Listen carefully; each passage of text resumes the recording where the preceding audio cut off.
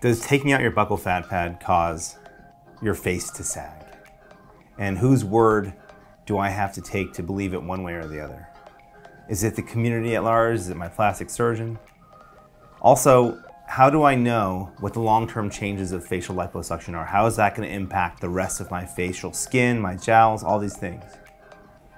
These are all great questions. And these are questions that the plastic surgeons also have. So you're not alone in wondering about long-term effects of facial sculpting or buccal fat pad removal.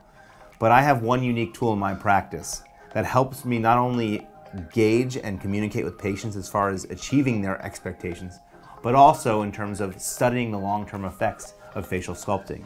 If you want to learn more, stay tuned.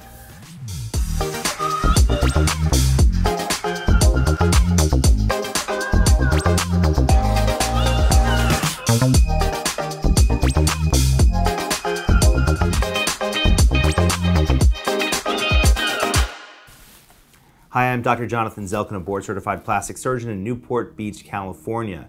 You've seen a lot of my videos before, and there's a big, strong similarity between a lot of them. I do a lot of facial sculpting, I do a lot of facial surgery, including buccal fat pad removal, liposuction of the lower face and the jowls, as well as skin tightening. When a facelift is out of the question and you're a good candidate for less invasive options, really nothing that I offer confers the same degree of consistent patient satisfaction, of some degree of facial liposculpture and skin tightening and possibly buccal fat pad removal, implants and things like that, something to shape the lower half of your face. So why am I so excited about this video and what makes this video different than the other videos? Well, honestly, this video is chronicling one of the first patients that we tracked with a computer system and a software suite called Vectra, or Vectra H2 specifically, and this is manufactured by Canfield Scientific in New Jersey.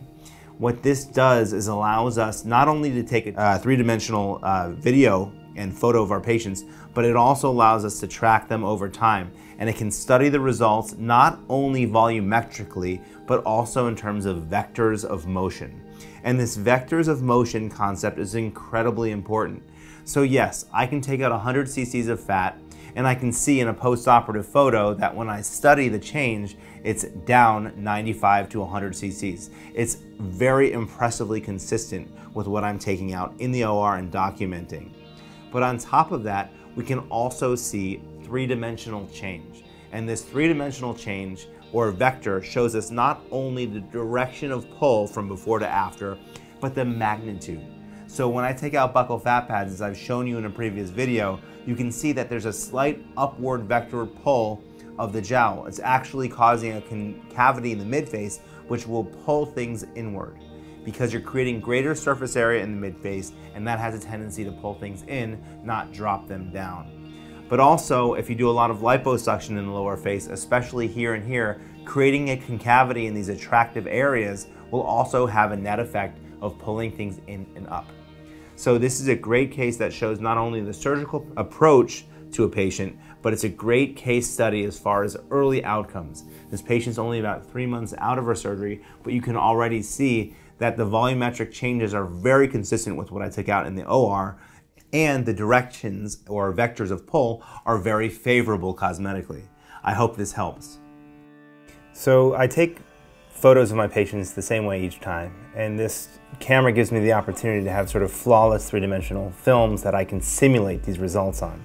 I can actually plan my surgery, I can look for certain degrees of change, and I can get an idea of what this is going to do to the patient face. This allows me to really map out a plan that is consistent with my markings, with my vision, and with the patient desires. So all of these things really do come together. Here you can see that the upper and lower jowls are really the problem areas. It's not the corner of the jaw angle, it's nothing else.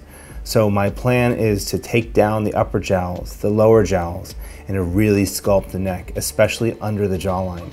Doing this and this alone is going to give the patient the look that she desires. This before and after is not only impressive in and of itself, but it's teaching us something. And as I continue to gather data in 3 dimensions of all the patients I treat, we'll have a much better understanding of the long-term benefits of doing facial liposculpture, which goes a lot further than just taking away a double chin. Thanks so much, and be sure to subscribe.